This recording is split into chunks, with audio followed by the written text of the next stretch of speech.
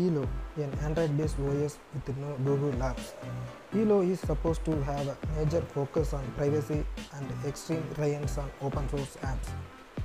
We often find someone complaining about data privacy issues on modern smartphones and computers. While it may sound completely pointless, it is not ethically right on the part of these tech giants to feed on users' private data in the name of improving the user experience.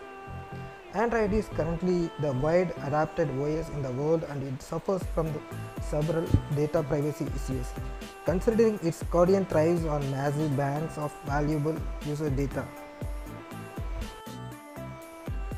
eelo is providing options to the users with a smart mode experience where users don't have to worry about data privacy concerns and enjoy the freedom to choose between the services from other third-party developers. So going Google free, we lose some of the important services like App Store, Maps, Mail and other features. eelo team aware of this and coming up with solutions for that. After Kickstarter campaign is successful and they released beta of the ROM for some of the devices.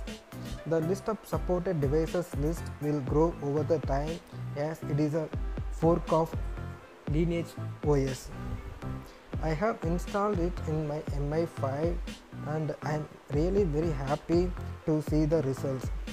Still, many of the features are yet to be implemented like App Store, Drive and Contact Sync, but I am hoping that they will come up with better implementations of that and we can enjoy that.